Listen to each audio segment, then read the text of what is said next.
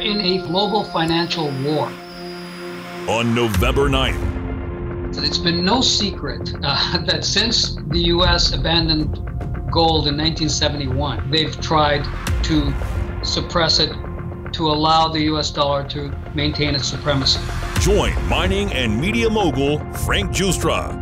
And I used the term, they manage the gold price. I think they're outright manipulating it now.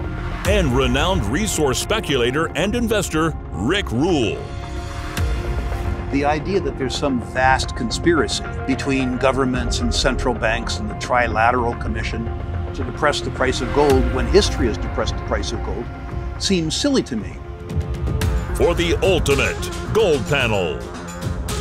Who is coordinating this? I don't know. I know whether it's the Treasury or the Fed, but it's the policymakers. Look at the supposed players. The government can't deliver the mail. They can't educate the kids.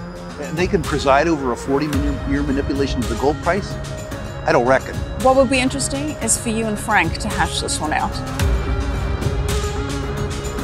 If what Frank is saying is that people can use the derivatives market in the near term to manipulate the price of gold, he and I would be 100% in accord. If Frank believes that there has been a thorough, ongoing, politically inspired manipulation to depress the price of gold, I'd love to have the debate with him. The ultimate gold panel. Moderated by Kitco's editor-in-chief, Michelle McCory.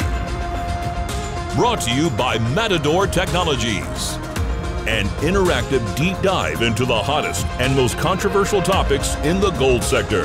There has to be a reset of the global monetary system. Countries that object to the extraterritoriality of the United States should and will develop alternative trading arrangements. These legendary investors will also answer your questions live in our special interactive series. Frank, it begs the question, if gold is manipulated, why invest in gold?